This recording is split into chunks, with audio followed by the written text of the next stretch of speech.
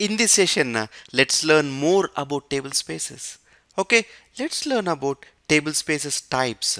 There are three types of table spaces: a permanent table space, a undo table space, and a temporary table space.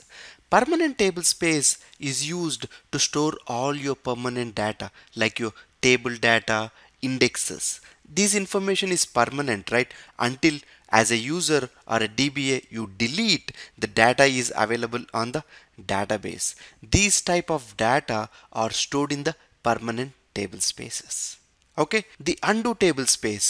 This undo table space is used to store all your undo data.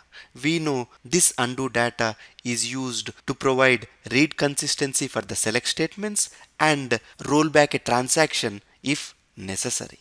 Right? The final one, temporary. This table space is used to store your temporary data, like whenever you are running a SQL statement, this temporary table space is used to store rows for various sort and join operations. Okay? Next, we will learn about the default table spaces that are pre-configured as part of the database installation.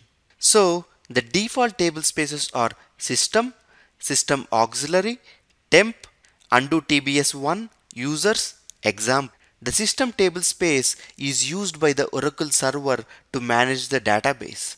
It contains the data dictionary and tables that contain the administrative information about the database. Not all the users can have access to this system table space. You cannot rename or drop a system table space, or you cannot even take the system table space offline. Normally, you can store user data into a system table space, but it is a strict no. It is not recommended to store the user data in a system table space. System table space is purely used by the Oracle server to store all its administrative information and data dictionary tables. Okay? The next one is the sysaux, which means system auxiliary. This is an auxiliary table space to the system table space. From Oracle 10G, the system auxiliary table space is mandatory. Some of the components and product which were previously stored in the system table space are now stored in this auxiliary system table space. Okay? This system auxiliary table space has the same properties of a system table space. You cannot drop it, you cannot rename it, you cannot bring it offline. Okay? The next one is your temp table space.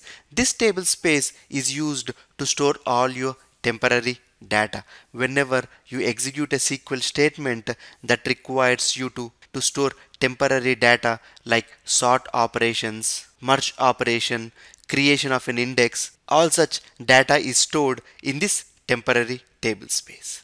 Okay? And we know undo TBS1 is used to store your undo data. Next one, users. This table space is used to store all the data created by the users. Normally, during table creation, a DBA assigns a table space where the table data needs to be stored. If the DBA doesn't mention any table space, by default, all the data related to the table is stored in the users table space. The final one, example. This table space contains all the sample schemas that are installed when you create the database. If you don't install those sample schemas, this example table space is not created. Okay? Apart from this default table space which are created at the time of Oracle installation, you can create your own table spaces and allocate those table spaces to the users in your organization. Okay?